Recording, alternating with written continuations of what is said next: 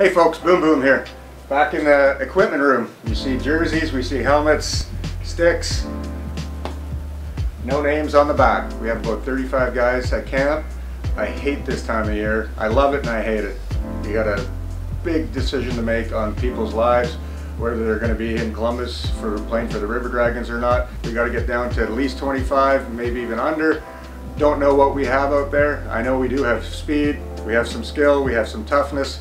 Winning product, I need to have skill, I need to have grit, I need to have size, I need to have speed, and then I have to throw all that into team concept to make sure that they all play together as one. And then I want to make sure that they're all good citizens as well. So big decisions to come up in the next couple days.